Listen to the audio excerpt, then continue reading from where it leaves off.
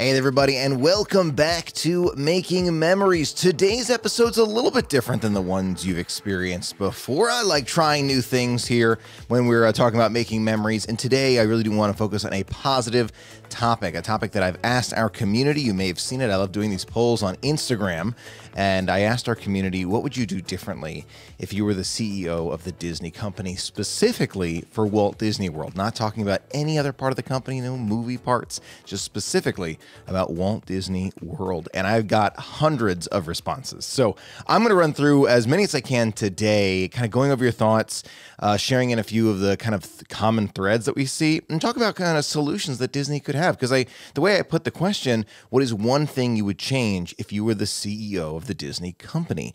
There are so many great responses that we got, but it really kind of taps into the fact that our community also has great ideas. And I think one of the common threads that you'll see momentarily is that listening to the community here can change a lot of things for the better. So my hope is that with this video and with others, we'll continue to kind of repeat that message and get it out there that, you know, there are things that could be better, that have been better in the past at Disney. Now, these are just a couple of the responses that I got back on Instagram. I'm kind of just going to read them through here. No time restrictions on Park Hopper. That does make a lot of sense, considering that you have to still wait until after 2 p.m. Bring back normal annual pass holder discounts and incentives. That does make sense too. I feel like annual pass holder discounts are still there, but you can't really get an annual pass as easily. And Disney has even said recently where they want day guests much more than annual pass holders in that meeting, in not as many words. But it goes to show that this is a different priority. We, annual pass holders do want to feel like, hey, we really value you, as they should value all guests. Stop with the upcharges and the removal of benefits. I get that one. Limit park capacity. That's a little bit of a different thought we got there.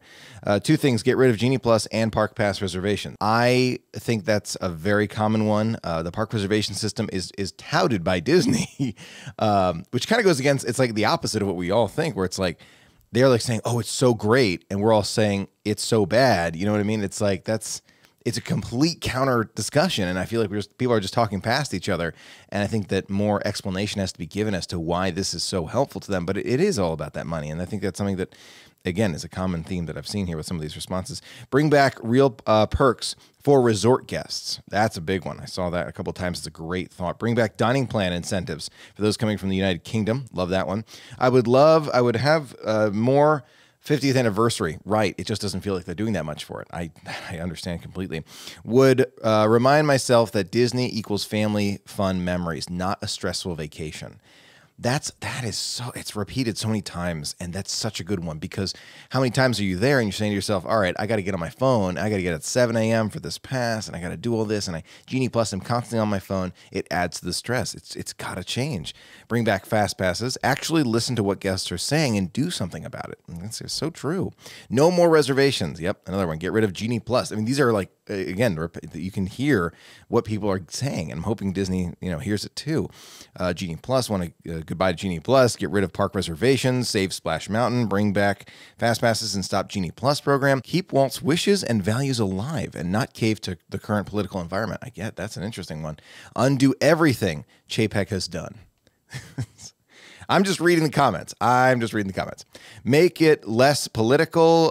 Reinstate annual passes. And again, we have annual passes, but you're right, you can't really get one if you're not living in Florida, and you can only get the Pixie Dust pass to start. You can renew at a higher level, but I agree. Bring back FastPass Plus. Remove park hopping after 2 p.m. Better benefits for annual pass holders. Focus on the true Disney difference and innovate instead of just copy. I like that one a lot. It's a really good one. Reimbursement for the dining plan. Lower costs, rid of the new fast pass, rid of having to go from park to park. I would lower the occupancy max number so that people can just enjoy the magic. And that it's two different thoughts: lower crowds or get rid of the reservation system, because the reservation system hypothetically makes for lower crowds. But this kind of goes to another conversation that we've had before, where it's like Disney could have chosen to either go with full on in and invest in another park and more, as they were planning to before all the lockdowns, more resorts that leads to more roads, leads to more parks, right? Or make it so expensive so that the current parks aren't super crowded, and they chose the latter. Make it less expensive. An hour and a half morning magic hours for all resort guests would lower capacity in the afternoon. Restore the value back for what you're paying for. Another one. Focus on creating more new rides. Get rid of the park reservation system. Bring back fast passes. Stop focusing on IPs for everything and only thinking about the dollar. Go back 30 years and adapt the way you're doing business. Park ticket management. Park reservations, annual passes, Genie Plus, all of those things. Invest in new rides to be able to handle more people in the parks. Bring back free fast passes. Fast Pass, Genie Plus, Pass Holder Appreciation Day. Nothing huge, just something. And don't forget, these are all coming from like really dedicated Disney fans, all of us who want Disney to succeed. I'm just reading them off for you here, but I wanted to kind of get our finger on the pulse a little bit and see if we're all kind of feeling the same way, and it sure looks like it. Bring back fast passes as they were, lower ticket prices, stay out of politics, bring fast passes back, get rid of Genie Plus a second time, prioritize magic over money. It's clear that Disney's money hungry and not making decisions for guests. Yep. Give annual pass holders 3 free Lightning Lane passes or deluxe resort guests. Right, so make it more of an incentive to have an annual pass or via the Disney Resort. Definitely need a new CEO, lower prices, bring back free fast passes, get rid of 2 p.m. park hopping. You see the trends here, right? This is continuing.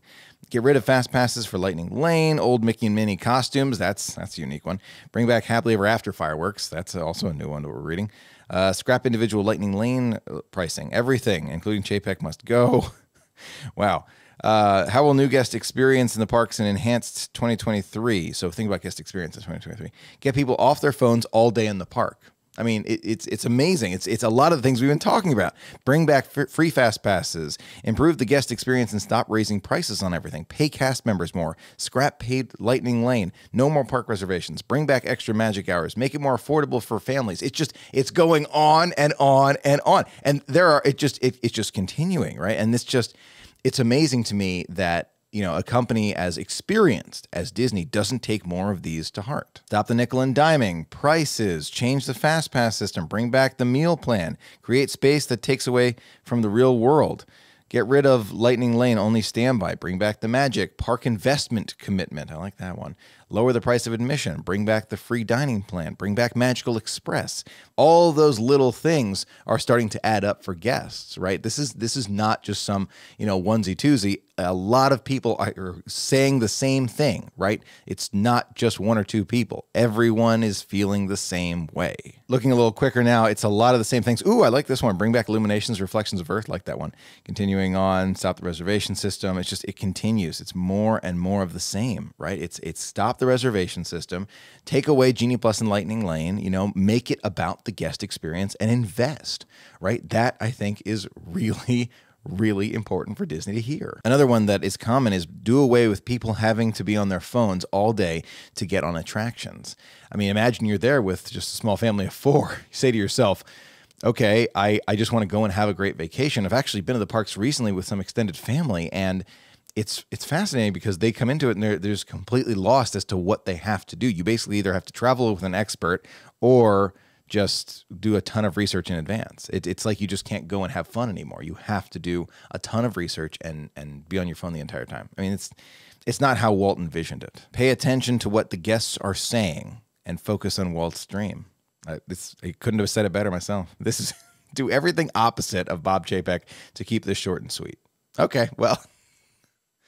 Oh my goodness. There's a lot of comments here. Bring back APs, lower prices, bring back Happily Ever After. I'm in favor of all of these things and more. And I think it kind of goes to show that Disney's got this core audience who loves what they do and want to continue to go back again and again, but it's getting more difficult. And with Disney's most recent calls, I think some of their financial calls, they're talking about how there's some guests who are going, I think it was about Disneyland, who are, I don't have this exact quote, but it was like less than desirable, who are there, something like that. I forgot exactly how they put it. Like, they didn't say it quite like that, but it came across like that. And I think they were referring to magic key holders. And that's just like, it doesn't really speak true to Walt's vision and Walt's dream that we all know and really appreciate, and it's why we're there. And I think Disney's got to really start thinking about all the things we've been talking about for months. We've been saying this. This is not just brand new. These are all things that we're saying. But it's great to get a kind of a feel on the pulse of how our entire community is feeling with this. It's something that a lot of us agree on, and I think Disney's got to, eventually make that change. It might not be for a while, though. Now, do I think that these changes will ever take place? Perhaps, maybe one day in the future, but it's going to take a long time. time. Disney's got to realize that it's about the longer game of keeping committed guests rather than the shorter game of making instant, money right now. That's just my 2 cents on it. Clearly, I'm not in charge, but it's one of those things where I think a lot of us can see the bigger picture. And when you're in those board meetings, maybe thinking bigger picture, but not being able to see it on the ground might be a little bit different. So we'll find out more in the future for sure. Huge thanks to you for participating in this poll. If you're looking to kind of participate in these in the future, and I want to continue to have these discussions, get our finger on the pulse of how we're all feeling, feel free to go ahead and follow me on Instagram. That's usually where I post these polls in advance of making these videos. A huge thanks to you for watching and listening, and a special thanks to our patrons for making it all possible. Until next time, have a magical day, and I'll see you real soon.